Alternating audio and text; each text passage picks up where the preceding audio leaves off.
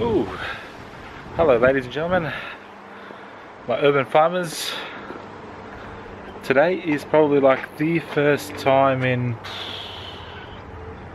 2.5 months actually that I've come outside to see and inspect the damage. By damage I mean there's so much stuff that's actually grown and overgrown and it's looking absolutely ridiculous at the moment. So first is first, I'll probably end up doing some weeding in my garden beds. I bought some flowers which I thought were going to be a nice ground cover. Ended up just, I think they're bloody taller than I am at the moment, and there's no flowers. I don't even know what type they are or anything like that, so I'm going to chop those down. I've got heaps of kale which I need to cut down, and I might do that tomorrow and just freeze it.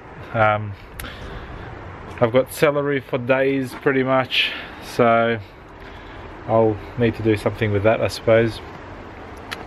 And yeah, I don't know, I don't think I'll get a chance to cut the lawn today, but if I can pretty much organize most of my garden beds, that would be really good, or at least pull most of the weeds out and stuff like that. So that will be a good plan to start off with. My garden beds have so much weeds like you wouldn't believe. It's just, and literally my first time outside looking at the garden itself in months. It's just been such a miserable winter. It's just, you know, when it's just really cold and just things. Okay. It's just been really cold, so yeah, couldn't really do much. Although my peach cot has started to pick up quite well. There's going to be quite a few peaches, I think. And the soil is so good now. I put a lot of mulch on last year. But I mean a lot. I mean I put, I think 2 or 3 trailer loads of mulch, and the ground underneath is just amazing. Like, say for example, if it rains, which it sort of didn't really rain too much over the winter, but now it will. It just absorbs the rain really well, and there's not as much runoff, and that's what I like about it. The fact that, you know, all the rain sort of stays there, and I reckon it would be quite soft soil, maybe 10-15 centimeters deep versus what it was before. Like before it was just almost felt like clay pretty much, but when you walk on it now it's just really soft, and you can really tell that it's, you know, yeah, that it's quite nutritious for the plants. I don't know if you can hear this wind, but I've got the wind muff on, hopefully that helps. I'm going to put my gloves on, try and find my gloves first. So a little while ago I got these new gloves. They actually fit me quite well, and they're very durable, so I'm keen to sort of see how they are in the garden. I've used them for a couple of other bits and pieces, but so just to give you an indication of how this soil is, so we'll so you can see how nice and soft it is, and that I can just pretty much dig into the ground itself. And you can see these little roots here too, and those roots are probably from one of the adjoining trees. But I think if we go some of these other areas, you can see that just, yeah, it's beautiful soil. And that's exactly what all these wood chips do. They convert into soil really well. You can see all this sort of white stuff. It's just the wood chips breaking down.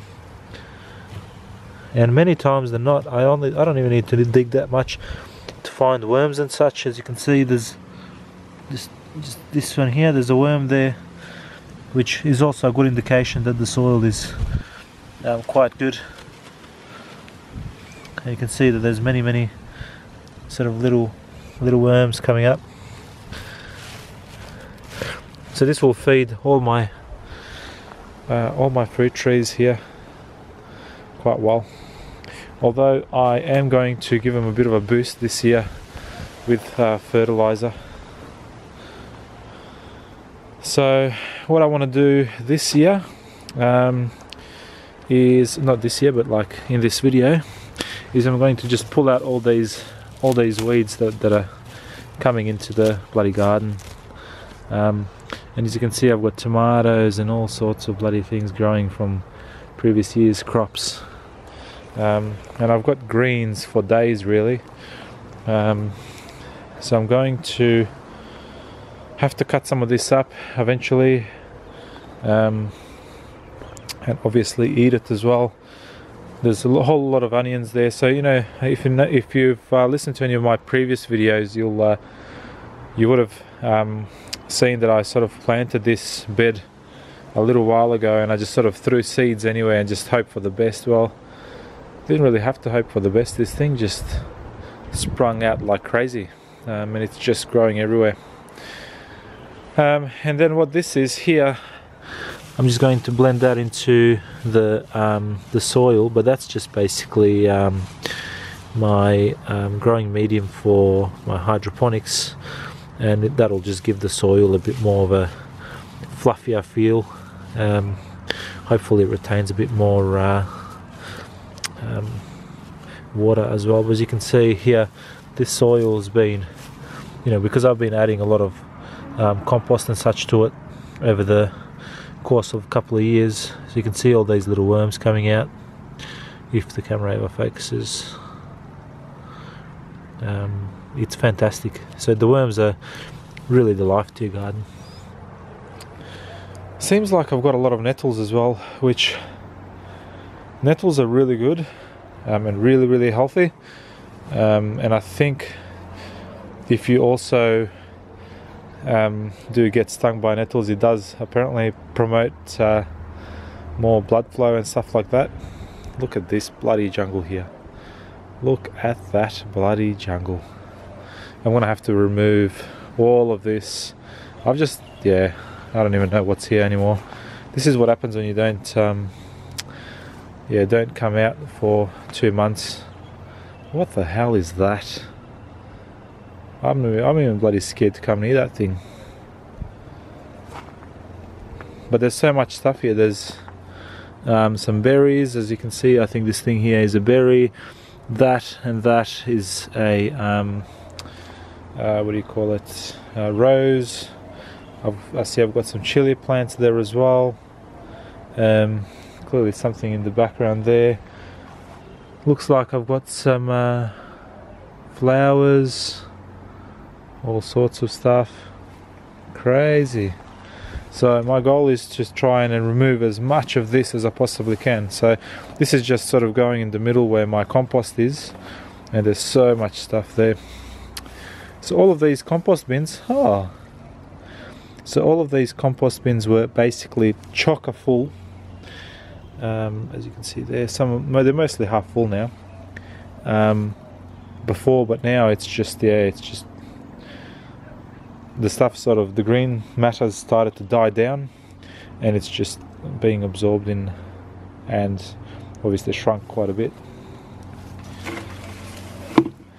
Now the mistake that I made with compost, which I'm hoping that you guys don't make, is that I composted everything, like whether it's these weeds, whether it's everything, but I know that that's actually helped bloody make these weeds prosper again. So what I might need to do is just keep on cutting them down until they completely disappear.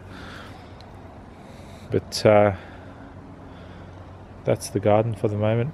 And this tree that you see just in front of me, it's probably a tree that's in excess of about 10 meters high. Probably not 10 meters high, I'd say maybe 8. Is a plum tree, and generally by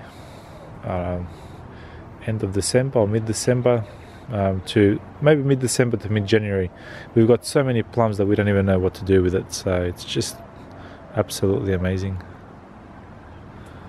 And that's just on the other side, all the other garden beds that I need to actually fix up. You can see here that you don't even know where the bloody garden bed's ending and or starting, and when, you know, sort of this area is actually sort of ending. It's just that the grass has just overtaken basically everything. And I started, so I had a lot of you know, little wood bits and all that sort of stuff. So I made a fire here. I'm going to probably do the same today, and then just really try and grow as much. Sorry, not grow, burn as much as I possibly can, so I don't have to chuck it in the bin to go on the landfill.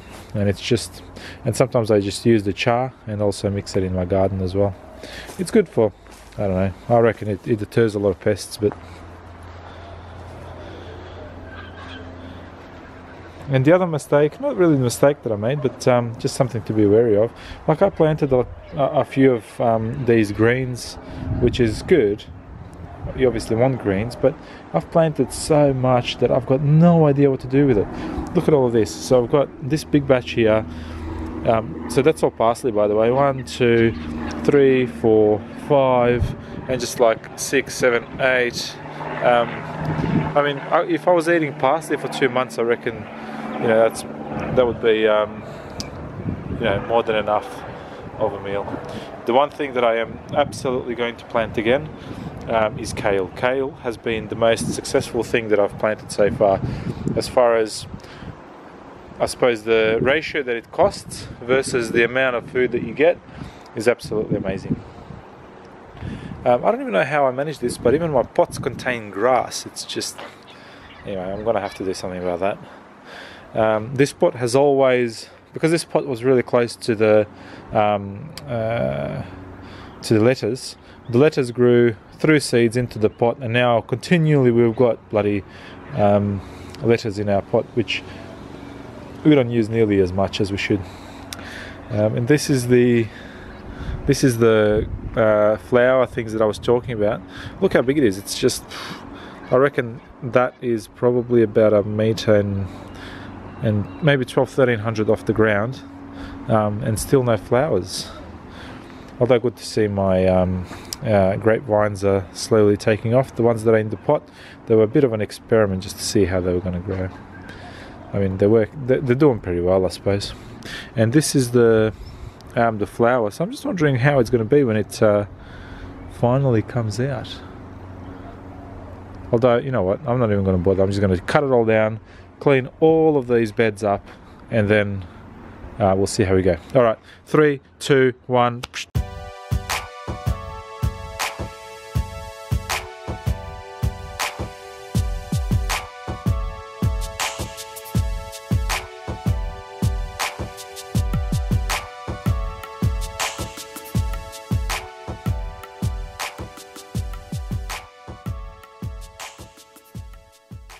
I was going to show you the footage of the garden now that it's been cleaned, but you wouldn't believe that my battery on my phone died while I was doing a time lapse, and the main point and shoot camera that I usually shoot with, which is the trusty G7X, also died. So the new trusty G7 that I bought not long ago from Panasonic jumped in to save the day, but unfortunately the only lens that I have at the moment is the 90mm equivalent, which is not wide at all. So I hope the B-roll that I captured is enough to show you what's been done so far. So I managed to clean most of the garden beds, which is good. Still a bit of work to do though, not nearly as much. So as soon as the weather gets warmer, I will start planting my favorite vegetables. One thing that I will do this year that I didn't really do too well last year is to rotate my crop. So I will do the usual rotation of root, fruit, green, bean, which basically means that where the root crop was will now be fruit, where the fruit crop was will now be greens, and where the greens were will now be beans, and so forth. So I hope you sort of get the idea. So this is just so that the nutrients from the soil get maximized as much as possible, as these 4 different groups of vegetables consume different amounts of nutrients out of the soil. If you don't do this, it's not the end of the world, but it does mean that you may or may not have the same harvest compared to if you, say, did rotate. So anyway, the weather's getting a bit better, so I'm going to spend a lot more time outside, which I'm really looking forward to. And my son, who is now 8 months old, is going to hopefully start walking soon. And I'm super excited for him to be with me and help me out in the next few months as well. So Really looking forward to that. So if you got here and you didn't fall asleep, click on the thumbs up as a well done to you, my friend. If you enjoy the content and are not subscribed yet, hit the subscribe button and the bell thing so that you get a notification when the videos come out. And I hope you really have a nice day and get out and plant something. Love you all, and I'll see you soon.